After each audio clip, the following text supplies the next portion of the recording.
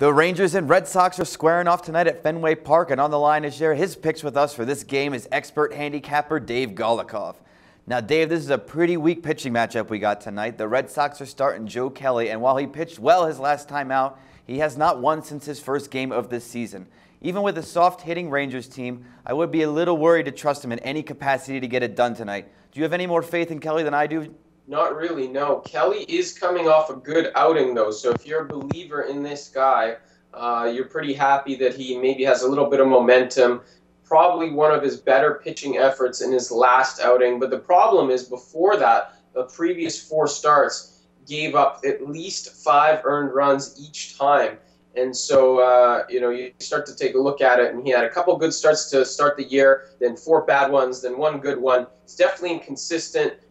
If you like him, you're hoping that he carries that over against the Rangers team that's been struggling offensively, but I'm in the other boat. I think that really the 1 good start was a blip on the radar. I think he's getting back to the bad stuff tonight. All right, now the Rangers are really scraping the bottom of the barrel and starting Phil Klein. He has had no real success this year, or any year for that matter. In 4.2 innings of relief, he has amassed a 7.71 ERA and a whip of 1.5. He's also awful against lefties, who are hitting .333 against him.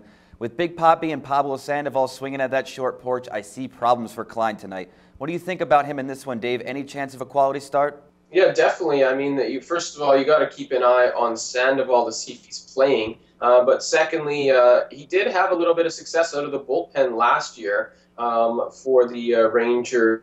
And a rough start to this year, but he's been pitching okay in the minors. So, I mean, kind of grasping for straws. But if you do like Klein, those are some positives. We've seen him do well in short-term work last year. He's been okay in the minors, getting the call up. And also the Red Sox are not exactly the league's best offense. I think they're actually the league's worst offense. So maybe this is a chance where he can take advantage and build a little bit of confidence.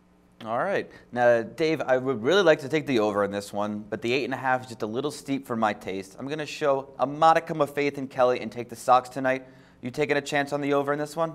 I am. I wouldn't blame you for taking Kelly here, but I think the over is what I'm going to go with. I'm going to believe that the 2 offenses that are so-so are going to hit well tonight, basically because of the pitching. Hopefully Kelly can give us at least 5 earned runs as he has in 4 of his last 5 starts. And Klein, we're not sure what he's going to do, but hopefully the Red Sox at home can get the job done and provide some offense to get us over the number here. All right, Dave, I do like that pick. This game definitely has high scoring written all over it.